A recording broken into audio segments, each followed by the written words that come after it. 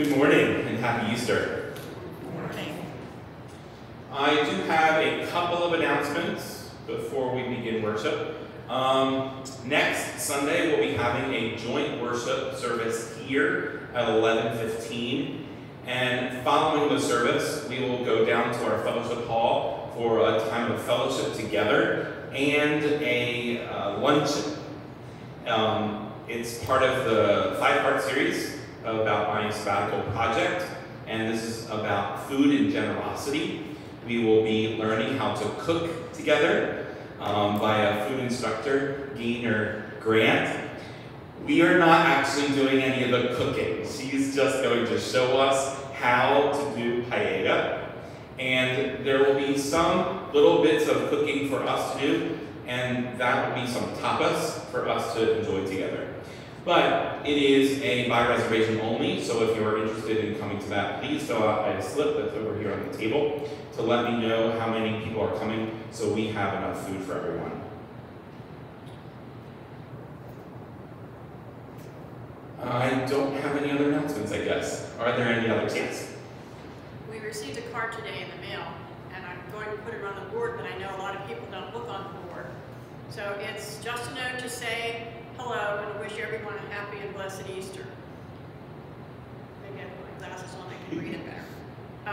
Miss you all and hope to see you soon. We're doing fine and all boosted up, so we're going to be going we can go anywhere. Judy and Denny Howe. Oh, great. Okay, good to hear from them. Judy and Denny Howe. Any other announcements? Then let us stand for our call to worship.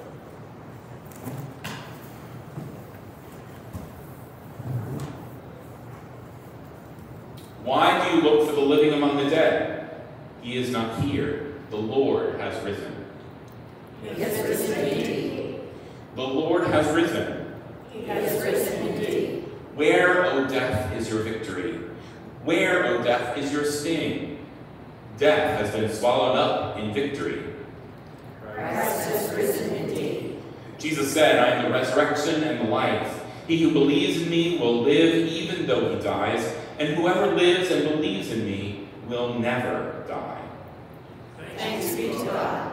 He gives us victory through our Lord Jesus Christ. The Lord has risen. He has risen indeed. Hallelujah. Our opening hymn today is Jesus Christ is risen today. Hallelujah.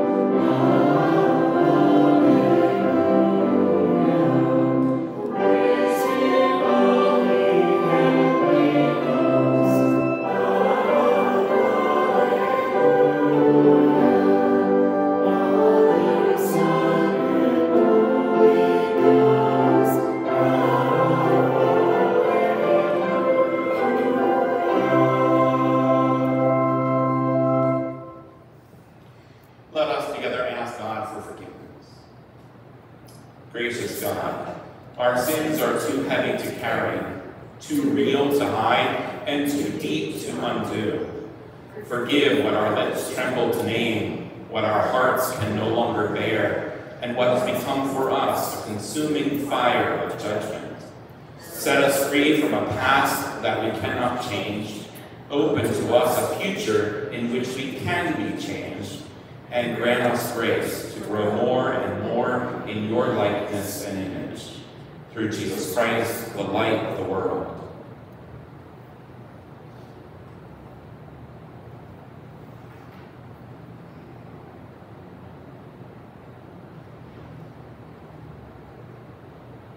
Amen. Hear the good news. This saying is sure and worthy of full acceptance, that Christ Jesus came into the world to save sinners. He himself bore our sins in his body on the cross, that we might be dead to sin and alive to all that is good. Friends, in the name of Jesus Christ, our sins are forgiven. Thanks be to God.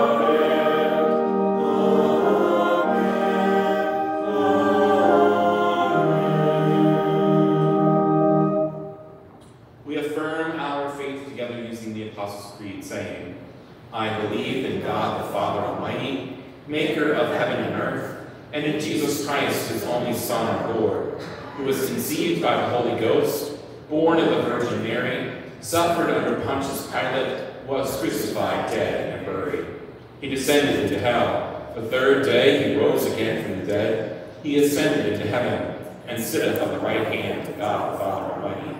From thence he shall come to judge the quick and the dead. I believe in the Holy Ghost, the Holy Catholic Church, the communion of saints, the forgiveness of sins, the resurrection of the body, and the life everlasting. Amen. Please be seated.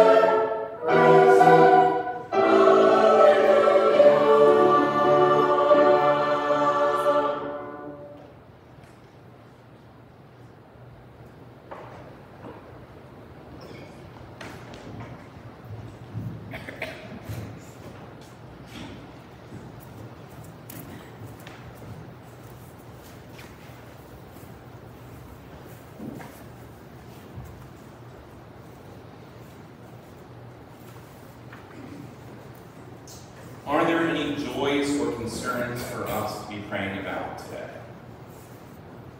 Yes. Our niece Terry Seven passed away this morning, so we've been praying for her, and now the family of Terry needs prayers.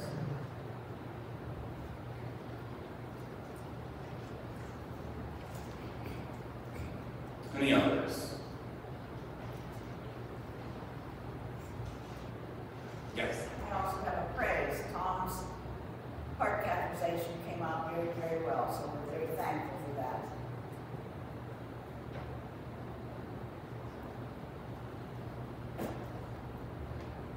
Okay, then let us pray.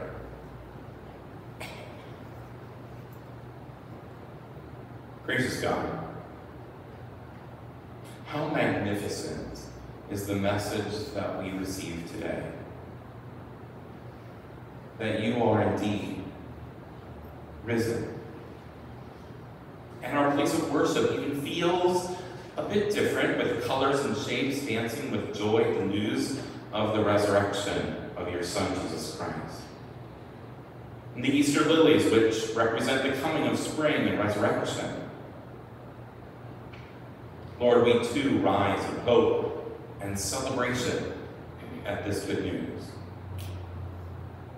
The journey has been long, but it does not end here. Rather, we are given new marching orders to go forth in confidence in you, for you, O God, to witness to the good news of the resurrection and the power of your love in Jesus Christ. Lord, we are called to be bearers of the light and your hope to areas in which darkness still stands. So, Lord, keep us open to the needs and the hearts of other people.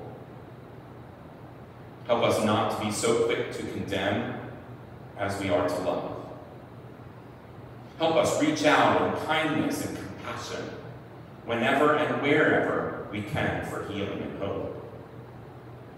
And remind us again of the many ways in which you have and continue to bless our lives.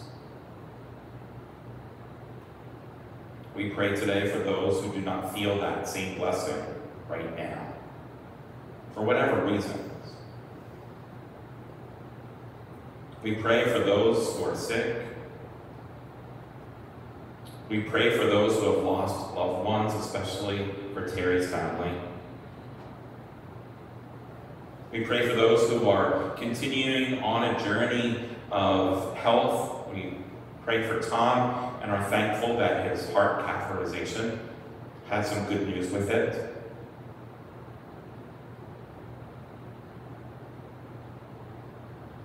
We pray for all those who are lonely this day.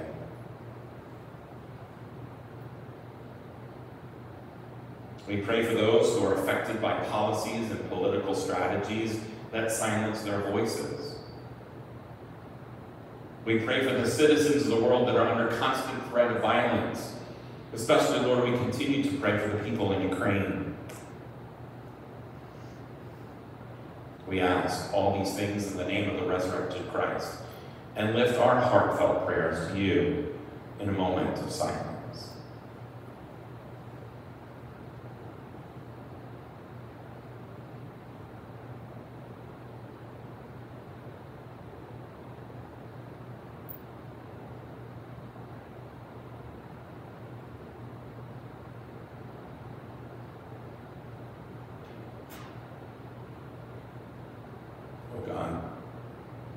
Hear all that we have to give and offer with grace and mercy today, as we now gather our voices as one voice, saying, Our Father, who art in heaven, hallowed be thy name.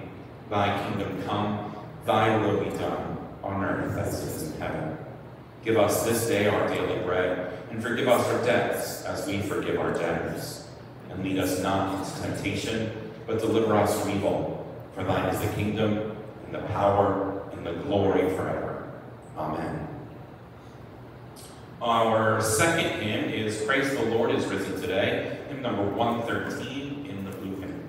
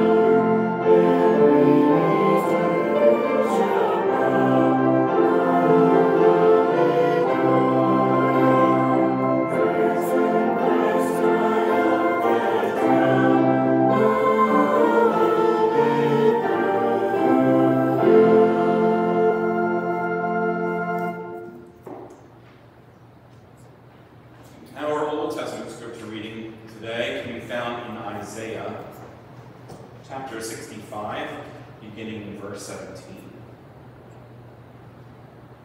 For I am about to create new heavens and a new earth. The former things shall not be remembered or come to mind. But be glad and rejoice forever in what I am creating. For I am about to create Jerusalem as a joy and its people as a delight. I will rejoice in Jerusalem and delight in my people. No more shall the sound of weeping be heard in it, or the cry of distress. No more shall there be in it an infant that lives but a few days, or an old person who does not live out a lifetime. For one who dies at 100 years will be considered a youth, and one who falls short of 100 will be considered accursed. They shall build houses and inhabit them. They shall plant vineyards and eat their fruit. They shall not build and another inhabit, nor shall they plant and another eat. For like the days of a tree shall be the days of my people be, and my chosen shall long enjoy the work of their hands.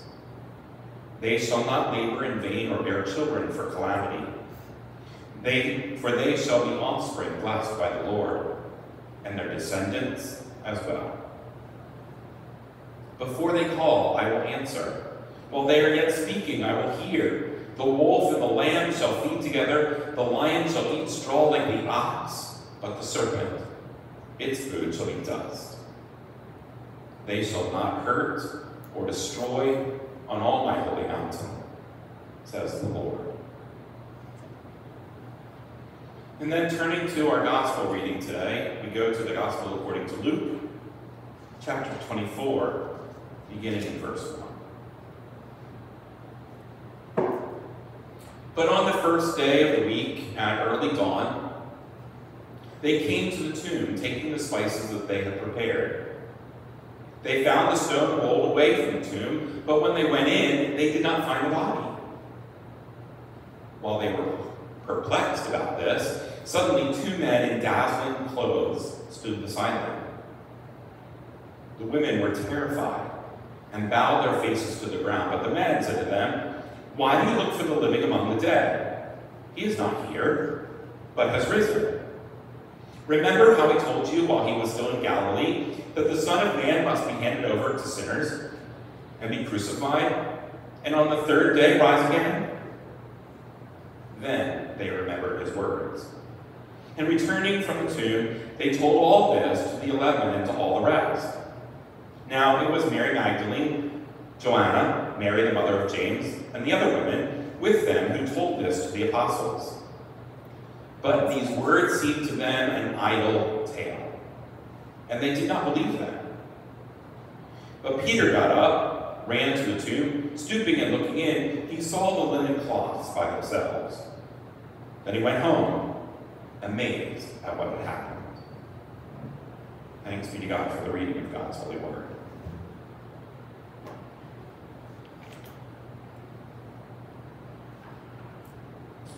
Jeremy was born with a twisted body and a slow mind.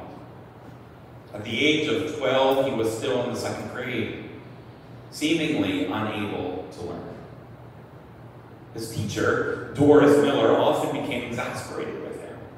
He would squirm in his seat, drool, and make grunting noises. But at other times, he spoke clearly and distinctly, as if a spot of light had penetrated the darkness of his mind. Most of the time, however, Jeremy just irritated his teacher. One day, she called his parents and asked them to come in for a consultation. And as the Forresters entered the empty classroom, Doris said to them, "Jeremy really belongs in a special school. It isn't fair to him to be with younger children who don't have learning problems. Why, there is a 5-year gap between his age and that of the other students." Mrs. Forrester cried softly into a tissue while her husband spoke. "Miss Miller," he said, "there is no other school nearby. And it would be a terrible shock for Jeremy if we were to take him out of this school. We know he really likes it here." Doris sat for a long time after they had left, staring at the snow outside the window. Its coldness seemed to seep into her soul. She wanted to sympathize with the Forresters. After all, their only child had a terminal illness. But it just wasn't fair to keep him in her class. She had 18 other youngsters to teach, and Jeremy was just a distraction. Furthermore, he would never learn to read or write, so why waste any more time trying? Well, as she pondered the situation, guilt washed over her. Here I am complaining about this situation, and my problems are nothing compared to that poor family, she thought. Lord, please help me to be more patient with Jeremy, she prayed. Well, from that day on, she just tried to ignore Jeremy's noises and his blank stares. Then one day, he limped to her desk, dragging his bad leg behind him. "I love you, Miss Miller," he exclaimed, loud enough for the whole entire class to hear. The other students kind of snickered, and Doris's face turned bright red, and she stammered, Why, that's very nice, Jeremy. Now, please go sit down." Spring came, and the children talked excitedly about the coming of Easter. Doris told them the story of Jesus to emphasize the idea of new life springing forth. Jeremy listened intently. His eyes never left her face. He did not even make his usual noises that day. Had he truly understood what she had said about Jesus' death and resurrection? She gave each of the children a large plastic egg. Now, she said to them, "I want you to take this home and bring it back tomorrow with something that reminds you inside of it of spring and shows new life. Do you understand?" "Yes, Miss Miller," the entire class and all the children responded enthusiastically. All but Jeremy. Did he understand the assignment? Perhaps he should call his parents and explain the project to them. That evening, Doris's kitchen sink stopped up. She called the landlord and waited an hour for him to come and unclog it. And after that, she still had to shop for groceries, iron a blouse, and prepare a vocabulary test for the next day. And she completely forgot about calling Jeremy's parents. The next morning, 19 children came to school laughing and talking as they placed their eggs in the large wicker basket on Miss Miller's desk. As they completed their math lesson, it was time to open the eggs. In the first egg, Doris found a flower. "Oh yes, a flower is certainly a sign of new life," she said. "When plants peek through the ground, we know that spring is here." A small girl in the first row waved her arm. "That's my egg, Miss Miller," she called out. The next egg contained a plastic butterfly, which looked almost real. Doris held it up. We all know that a caterpillar changes and grows into a beautiful butterfly. Yes, that's new life too. Little Judy smiled proudly and said, "Miss Miller, that one's mine." Next, Doris found a rock with moss in it. She explained that moss too showed life. Billy spoke up from the back of the classroom. "My dad helped me," he beamed. Then Doris opened the fourth egg. She gasped. The egg was empty. Surely it must be Jeremy's, she thought, and of course, he did not understand the assignment or the instructions. If only she had not forgotten to call his parents. And because she did not want to embarrass him, she quietly set the egg aside and reached for another one in the basket. Suddenly, Jeremy spoke up. "Miss Miller, aren't you going to talk about my egg?" Flustered, Doris replied, "But Jeremy, your egg is empty." He looked into her eyes and said softly, "Yes, Because Jesus' tomb was empty too. Time stopped. And when she could speak again, Doris asked him, "Do you know why the tomb was empty?" "Oh yes," Jeremy said. "Jesus was killed and put in there, but then his Father in heaven raised him up." The recess bell rang. While the children excitedly ran out to the schoolyard, Doris cried.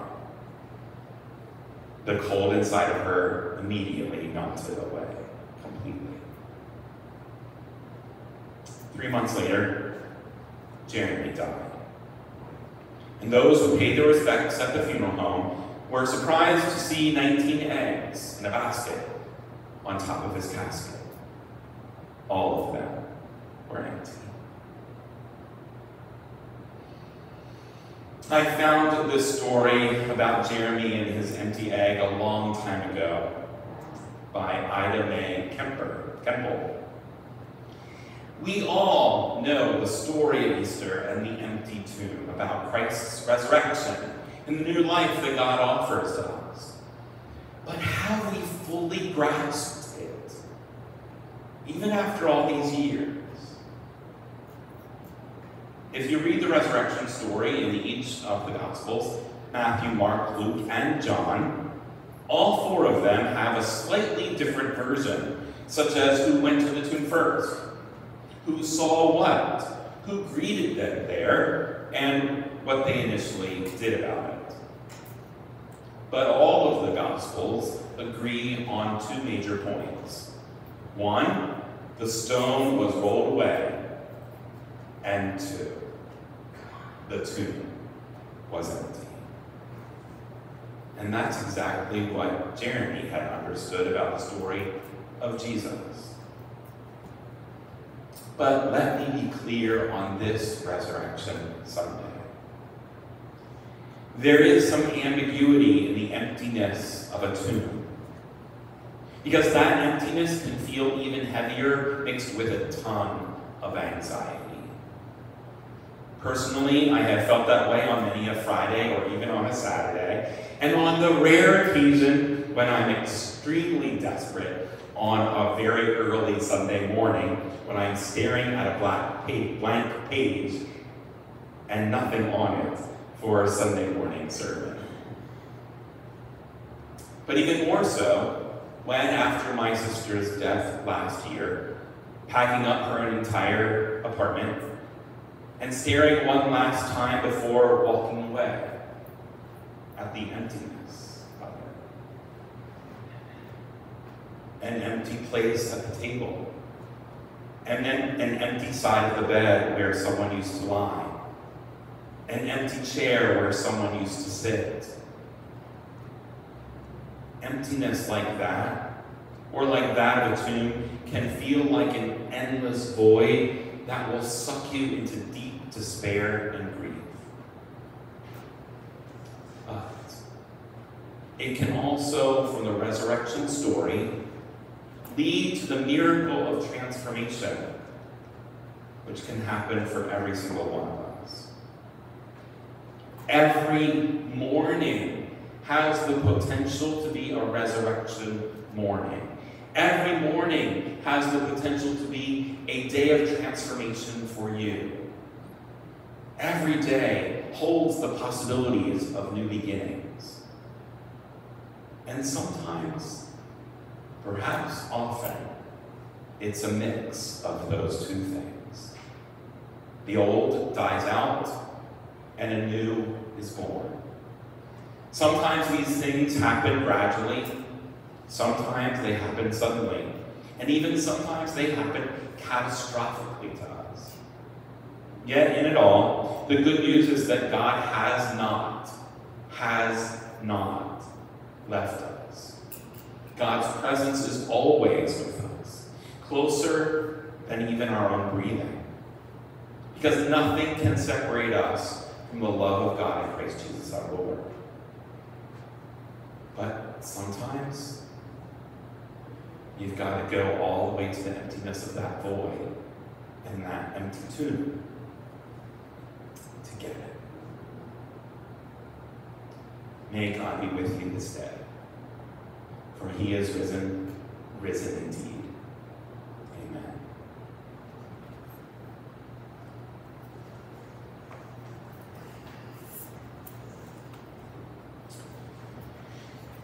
It is now time for our offertory, and our choir will be singing Because He Lives, and we invite the entire congregation to join us on the third verse.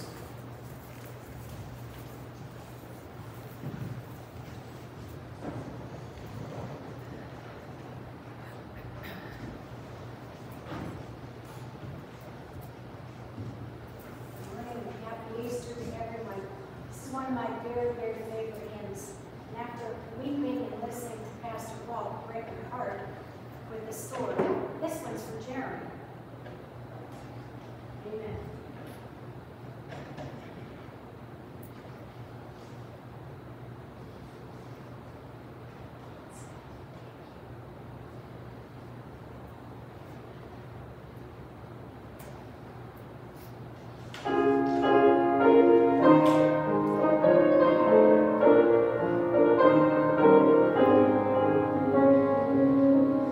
God sent his Son.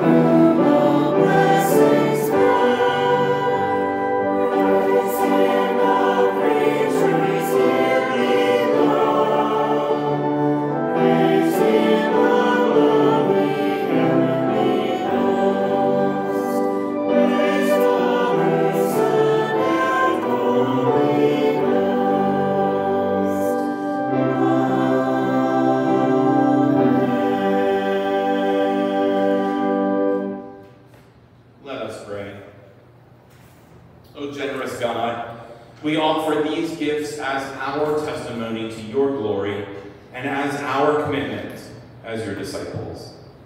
Bless our gifts to your work in the world and to your reign here on earth.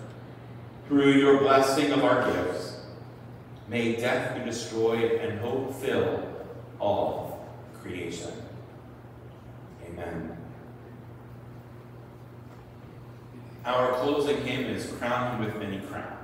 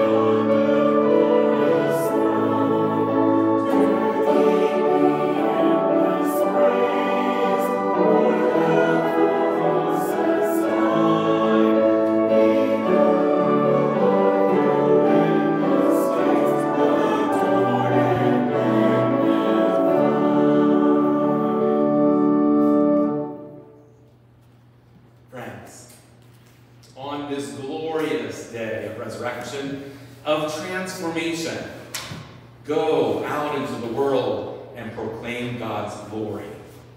Happy Easter. Amen.